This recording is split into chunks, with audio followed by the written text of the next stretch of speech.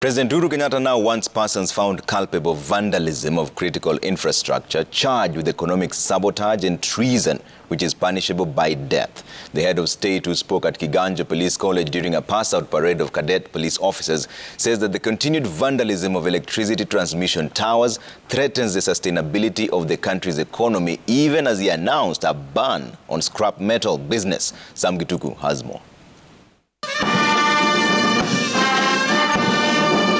It is at the pass-out parade of 298 cadet police officers that the president chose to express his frustration with growing crime at crucial infrastructural sites.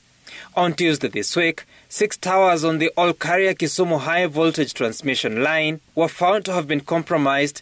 The side braces had been removed, threatening a similar occurrence like the one on Kiambere-Embakasi line on 11th of January. But we have also seen clear cases of sabotage, as was the case in Naivasha, where people have intentionally unbolted some of our transmission lines and masts to create chaos and havoc. The president keen on 4 electricity transmission towers that collapsed last week in Imara Daima here in Nairobi, causing a nationwide power outage. The president is convinced there is deliberate disruption that he believes should be punishable by death. These are acts of nothing less than economic sabotage, which falls as a treasonable act. The law does not, however, categorize vandalism or sabotage as an act of treason.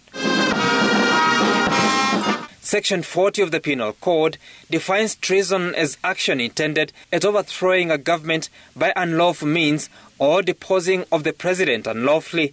The definition extends to any person who levies war in Kenya against the Republic or cooperates with an enemy of the Republic or even aids invasion of the country with an armed force.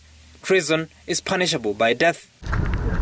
And to deal with the demand side of scrap metal that is believed to be feeding off the metallic braces from the transmission towers, President Kenyatta has announced a ban on the trade. And we have put a moratorium on the export or buying and selling of any scrap material until we have put in place proper guidelines that will ensure that that material is not coming from the hard-won investments that the Kenyan people have made.